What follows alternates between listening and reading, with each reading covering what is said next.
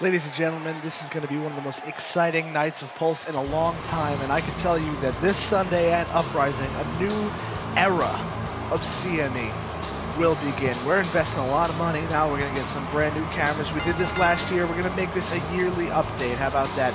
New HD cameras, going to make sure you can get even closer to the action. Not just that, not just the improvement in production values, but at the end of the day, the most important thing is we deliver a hell of a show, and I guarantee you this Sunday, Uprising will be a hell of a show. We've got countless matches that are going to blow your mind. The main event is going to be a tables, ladders, and chairs match between Joel Hernandez and Jackson Montgomery to decide the #1 contender to the world title. We've got the Uprising tournament itself, which these two men, Blitzkrieg and Pierce, are looking to advance to the semi-finals of. The winner of this match takes on Takeshi Kato, and the winner of the next match takes on Rich Reed in the semi-finals. We've got all that. We've got a new opponent for Ivan to defend the world championship against. We've got a debuting superstar, debuting wrestler going for the television championship against Avery. Spectrum versus Hollywood Elite for the tag team titles. We've got the Mason family still going out against Otto and whoa, okay, Blitzkrieg starting this one off early. I didn't get to hype up the rest of the show. Referee Senior will be in action, ladies and gentlemen, teaming up with his son and Otto to take on the Mason family. That's one I can't wait for. What a sling blade by Pierce. Women's title is going to be on the line. We've got Penny versus Aiko as well. It's going to be an amazing show. Let's get to tonight's amazing show. Holy hell, Pierce just got knees right in the spine, and Blitzkrieg may have already won this match. Pierce might be in traction. Blitzkrieg off the top rope, coming with a crazy flying clothesline, but gets sidestepped. To Pierce's credit, he is back up, springboard, cross body. Okay, maybe he's not in traction, but that was an ugly looking fall nonetheless. Pierce off the top rope, double axe handle right to the upper back. Nice springboard crossbody, misses. Blitzkrieg rolls out of the way. He springboard drop kicks him right in the back. These guys are going a mile a minute. I can hardly keep up. All right, now I have some breathing room here. Oh, Pierce, deep arm drag counters Blitzkrieg. Going for a cover, hooks the leg, but foot under the rope. Like I said, the winner of this match takes on Takeshi Kato this Sunday in the semifinals of the Uprising tournament. And if Blitzkrieg makes his way there, that's going to be a hell of an interesting matchup. And the same thing can happen in the next match, as Jason Adams looks to be the one to go up against Rich Reed on Sunday. Pierce, though, might end the dreams early. He cannot. 2 count only on Blitzkrieg. But Pierce looking to really establish himself, reinvent himself, get his career back on track. No better way to do that than winning this match and going on to Uprising. Blitzkrieg, beautiful swinging the legs out from Pierce, hangs him up and hits him with a big neck breaker off the ropes. Shoots the half, goes for a cover here. Pierce close to the ropes, 2, and that does come into play. He gets his foot on the rope, referee stops the count. Ever since losing the tag team championships, though, Blitzkrieg and Takeshi Kato have looked like a force to be reckoned with. So Pierce is going to have to bring out the big guns if he wants to win this one. Roll up, small package by Blitzkrieg. Pierce is all tied up in knots, but he just gets out at the nick of time to kick out at 2.5. Oh, springboard moonsault from Blitzkrieg misses the mark. Pierce sits up. I don't know if he intended to counter that, but hey, he lucked himself into a big counter. Pierce throws Blitzkrieg out of the ring. Uh-oh, we're going to see a little high-flying action from Pierce over the top rope with a tope con hilo. We've seen Blitzkrieg fly around a lot, but Pierce ain't no stranger to flying through the air as well, and he crushes Blitzkrieg there.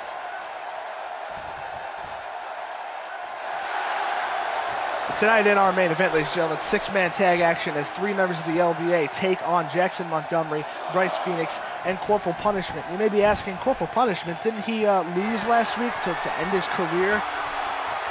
Yes, he did, but his career isn't over yet, and I will tell you why after Pierce comes off the top rope with a big Hurricane Rana, just sends him flying almost out of the ring.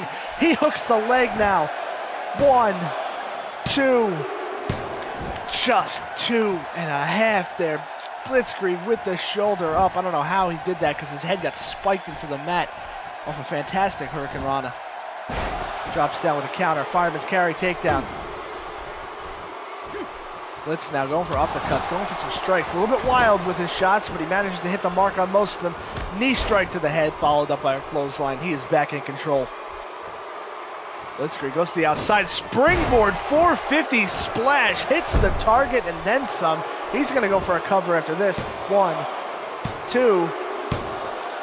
Pierce, though, to his credit, he's the one to get the shoulder up and fight back now. I will continue my train of thought on Ivan and Corporal Punishment situation later, but let's see how this match plays out, because this thing is getting to the nitty-gritty. Blitzkrieg perches Pierce up to the top rope, and he's gonna hit him with a big power bomb off the top rope. Pierce, nothing that he could do about that. He gets sent across the ring, and this one looks like Blitzkrieg is about to wrap things up. Drops him down, goes for the running knee strike, countered by a drop toe hold. Pierce, the ingenuity on that was unbelievable, and he is surveying the situation. He knows that he avoided certain doom. He's calling his shot. Is he going to be able to hit it out of the park? Measures Blitzkrieg. Is he going to go for this brain buster? Gets him up, puts him down. Brain buster by Pierce right in the middle of the ring. He's got to go for a cover. Oh my God, spiking his head into the mat. Ladies and gentlemen, we may have our next qualifying member for the semifinals of Uprising.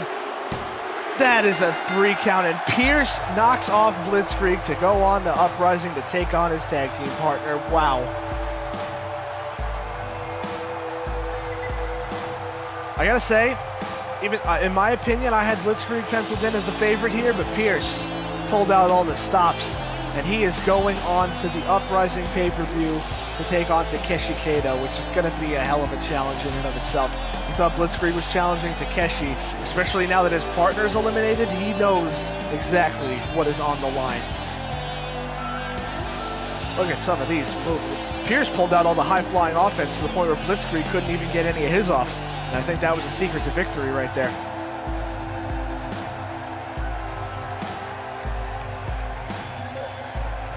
Oh, and that brain buster was all she wrote. No doubt about it. We almost have all the pieces of the puzzle complete. We just have one more left to go. And ladies and gentlemen, we're going to figure it out next, because our last quarterfinal matchup for the Uprising tournament is going to be Jason Adams versus Granat Tuz. The winner of that goes on to take on Rich Reed at Uprising. Pierce celebrates his victory as he should, but he knows he's got 2 more steps to go before he can fully declare himself the Uprising tournament winner. Up next, though, this is going to be another hell of a match.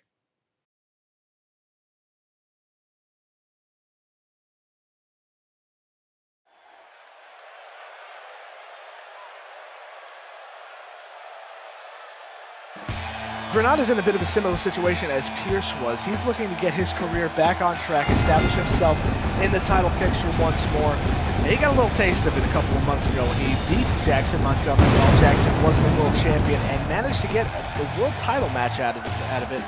Didn't come up victorious in the world title match, but you absolutely know that that brief taste of championship glory that he almost achieved has got to be still in the back of his throat, and he's looking to get back there by winning the Uprising tournament. But Jason Adams has been hungry for a very long time, and now that Rich Reed has qualified last week, I think he's going to pull out as many stops as he can to make sure he gets there to take on his tag team partner as well. This is going to be a hell of a match, maybe the match of the tournament so far, if things go off as they very well have the potential to.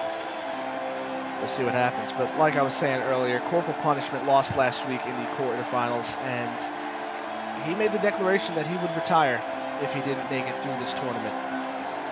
I believe he fully intends on living up to that declaration. But before he retires, he will get one more match.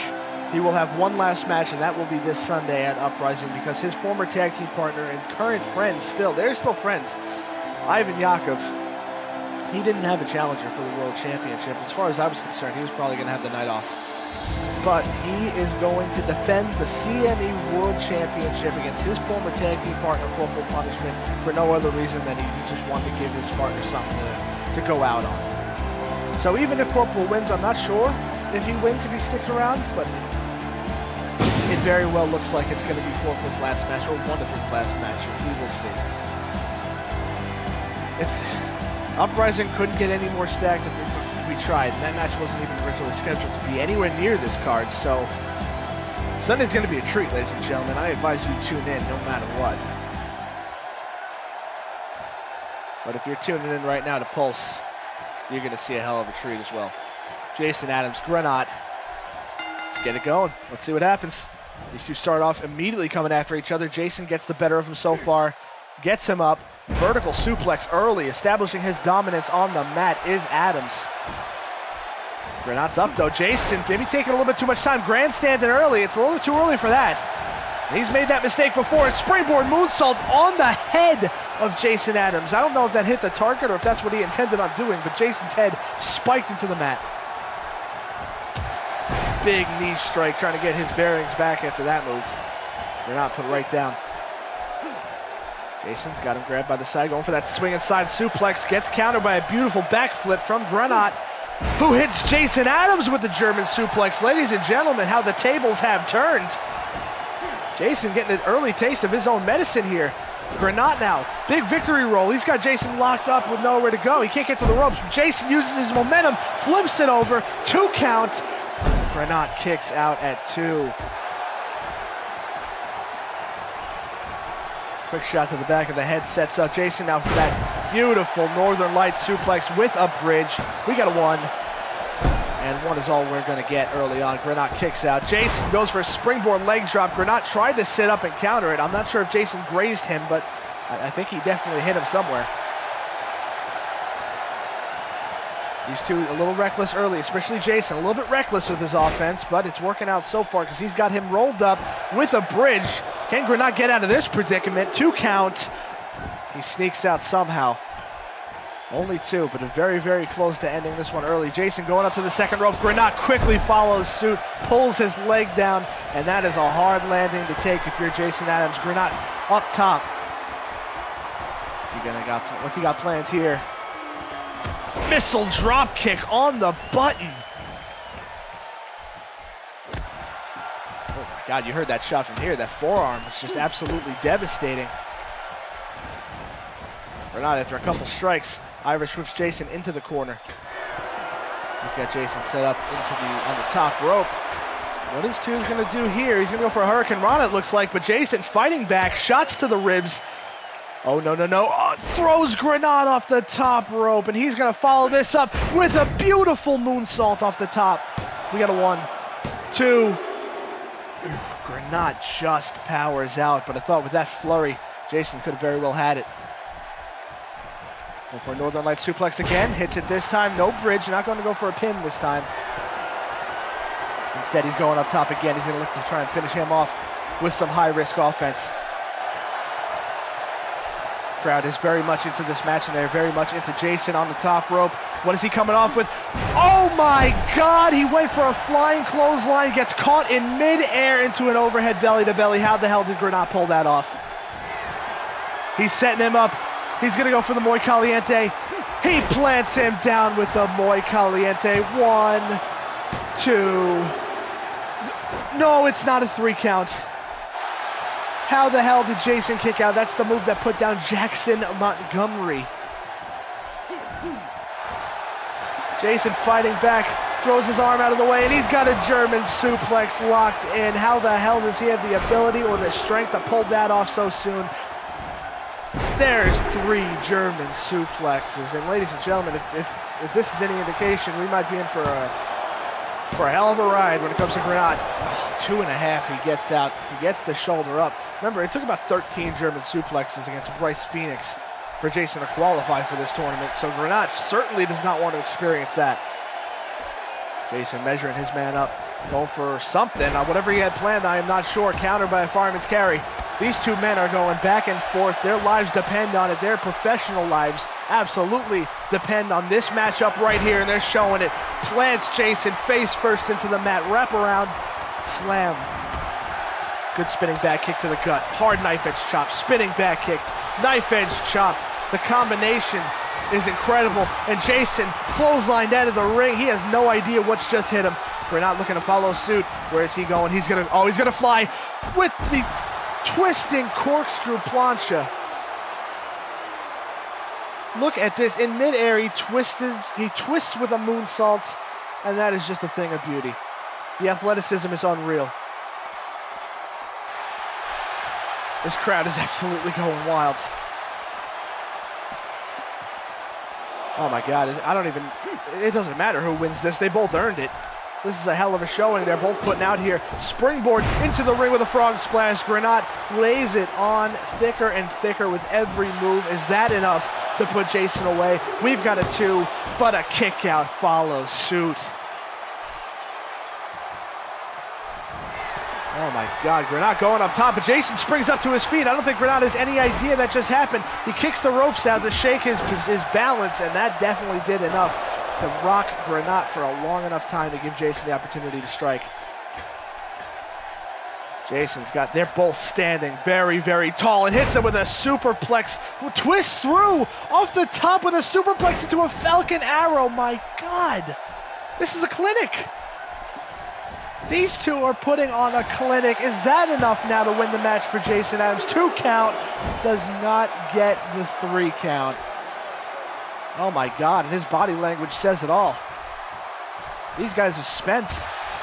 This has absolutely been a sprint and not a marathon. Roll up with a bridge. Referee a little slow on the uptake there, and Granat gets out very, very early. Doesn't want to give himself any chance of getting beaten. Look at Jason, though. He is absolutely spent. He was down to 1 knee. He couldn't even get himself up to his feet. We got an Irish whip. Baseball slide under. Oh my God, Jason counters with a super kick. Hello. Hooks the leg now.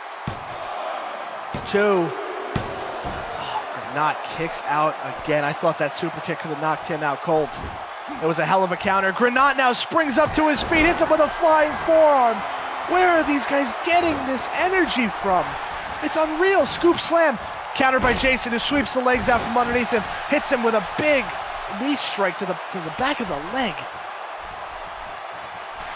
Jason now going to go for more German suplexes. He's got a German backflip countered by Granat. Are you absolutely out of your mind? How in the hell is this happening? Irish whip into the corner. Granat is... This is an incredible effort from both men. Off the second rope, sunset flip. No pin after it, but he manages to turn Jason inside out. And Granat is going to go up top, looking to solidify his victory here. If he can hit this, I don't think there's any way. Jason kicks out. The twisting moonsault does not connect. And now Jason Adams has Granat right where he wants him. Overhead belly-to-belly suplex.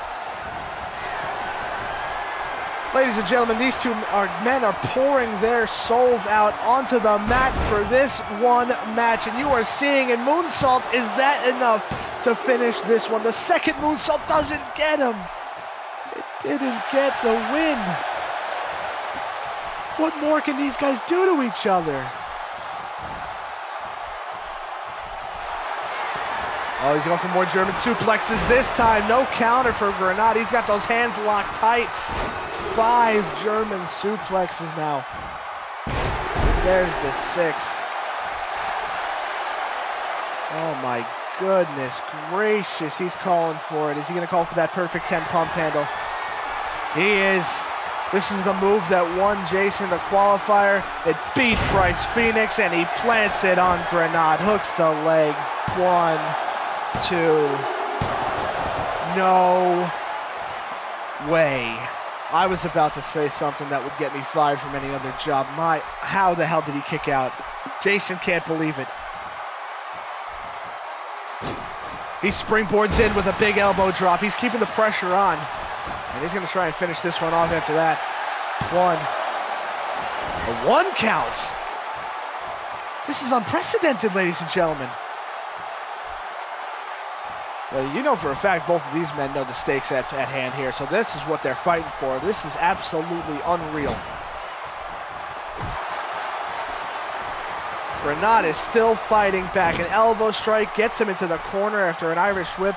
What more could he possibly have planned? He perches Jason on the top rope, but he's definitely more sluggish than he was before. Hurricane Rana misses the mark. Jason with an unbelievable counter. Senton bomb off the second rope. And is that enough? That is all she wrote. Granat tried to hit. He went for the home run, but he struck out. That Hurricane Rana landed him right on the back of his head, and Jason didn't have to do much to finish it after that. But what a match. What an unbelievable quarterfinal match. It's going to be Jason Adams against his tag team partner Rich Reed at Uprising, and that is going to be, if history is any indication, that's going to be an unbelievable match as well. But everybody's going to have to be on their A game if they want to top the intensity that these two men just put out on the line here tonight. That was fantastic. We can just go home now, ladies and gentlemen, and I would be satisfied with this show. That's how good that match was, but we still got a couple more matches to go, including a huge main event. But wow, I'm going to need to take this break after this match and catch my breath. That was a hell of a showing. Jason moves on. Granat, nothing to be ashamed of. He's got a future in this business, no doubt about it. Up next, though, women's tag team action.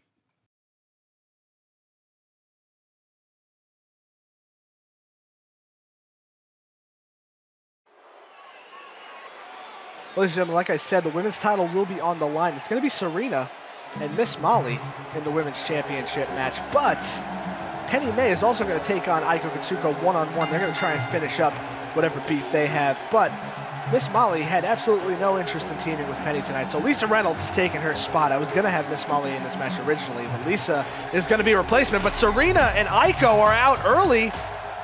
They're going to try and get Penny before Lisa even gets out here. Penny's in the ring now. Oh, here comes Lisa Reynolds. Aiko collides with Penny in the ring. Hits her with a drop kick.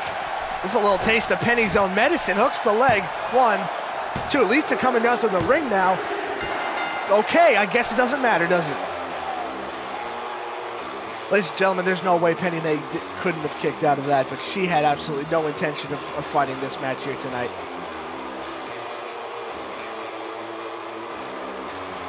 Well, I am sorry that match was so quick. What the hell? Hey, Aiko and Sirena are victorious, getting some momentum before Sunday, I guess. But yeah, I think we're going to take another break soon then. Yeah? Wow. We'll talk about this a little bit more when we come back, but our main event is up next, and it's going to be 6-man tag team action.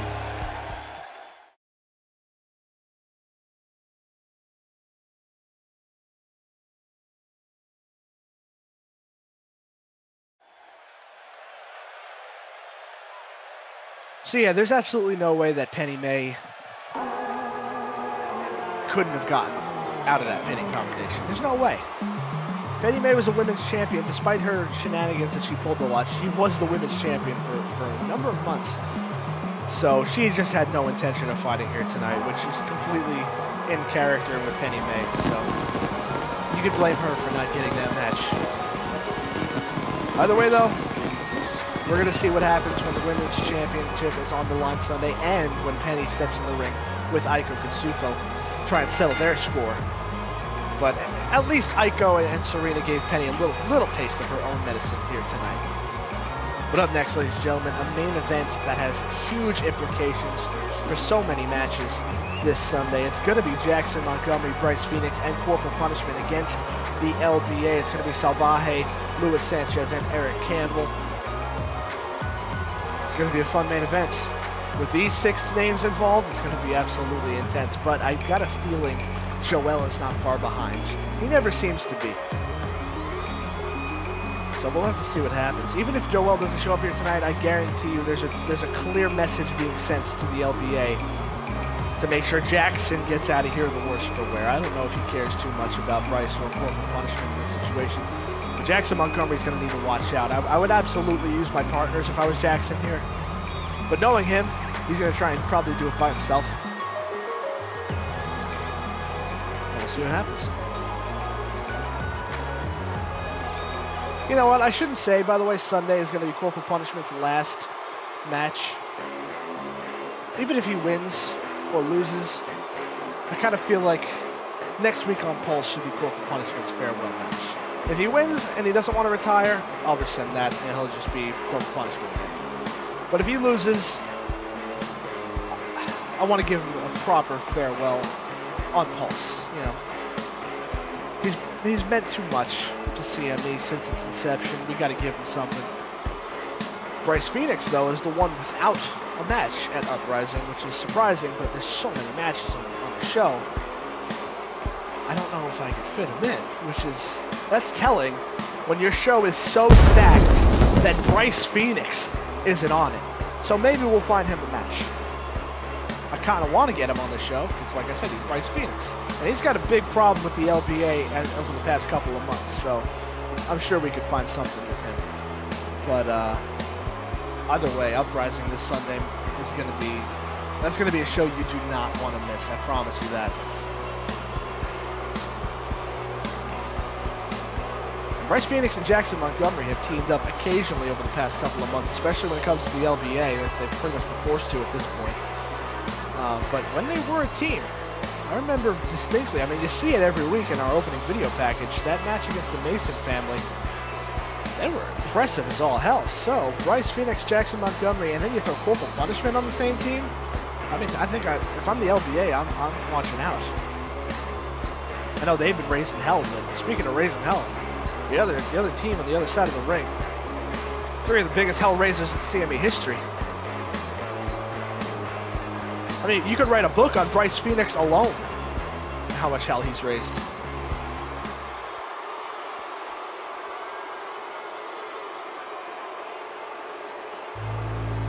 Ladies and gentlemen, here comes the man himself, the challenger to Ivan Yakub's CME World Championship this Sunday, Corporal Punishment.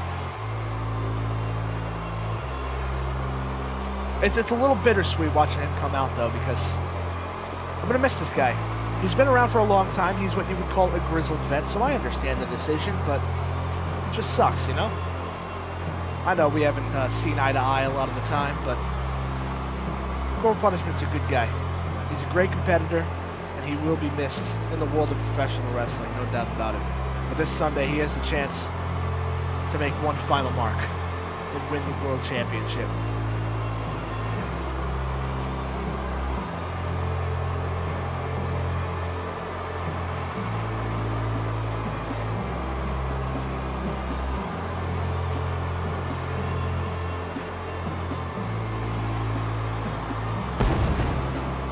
We salute you too, sir. I had to give him that moment. It was hard for me to talk over his entrance there, but yeah, I have no problem talking over this entrance. The LBA are just absolute pieces of scum. I tried to get a word with Jackson Montgomery before the main event here tonight. You know, get his thoughts on Sunday's match.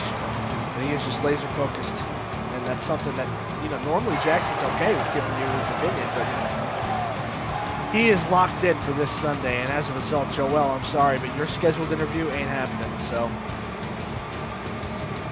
I mean, if you didn't figure that out by now, I haven't interviewed you yet. But these two men, Joel and Jackson, tables, ladders, and chairs in the mix, world title shot on the line. Knowing their history, it could be one of the most destructive matches in CME history. If Jackson can make it there in one piece, because these 3 men right here, you know damn well they have a mission statement that they're going to try and follow here tonight. Let's see. Oh, Jackson is starting this one off. Like I said, I didn't expect anything less, but Jackson Montgomery is throwing himself into the lion's den right now. Eric Campbell starting things off. Jackson has not a care in the world, does he? Almost inviting Eric Campbell to come in and strike him, but Eric tags himself out, and here comes Luis Sanchez. We got a collar and elbow tie-up in the middle of the ring. Interesting way to start off this match. Jackson trying to establish his dominance, I suppose. Backs up after the side headlock by Luis. Going for a hip toss. Luis Sanchez counters. Very nice hip toss counter, and that's something that Jackson, I guarantee you, did not expect. He comes running right at him with a big forearm. Oh, he takes Eric Campbell down. Takes Salvaje off the apron. Jackson Montgomery is on fire, wiping out the whole of the LBA. He's going up top. Leg drop off the top rope. Jackson starting this one off at 110 miles per hour. He goes for a cover early. 1, 2. Oh my God, Salvaje attacks the referee. Just need the referee in the head. There's one way to stop the count. Back suplex by Jackson. Oh, Luis Sanchez now going for a back suplex of his own. Jackson counters with a backflip. Ducks under the leg lariat. Goes into a pinning combination. What an amazing counter. 2. Jackson wins. Oh my God, what the hell did we just see? I gotta see that replay again. I think Jackson just countered a drop kick, a leg lariat, and turned it into a pinning combination that won him the match. Let's see this again. This is the final stretch of the match here. Counters the back suplex. Look at Salvaje coming in, leg lariat, ducks under it, rolls through, and gets him in the pin. That was unbelievable.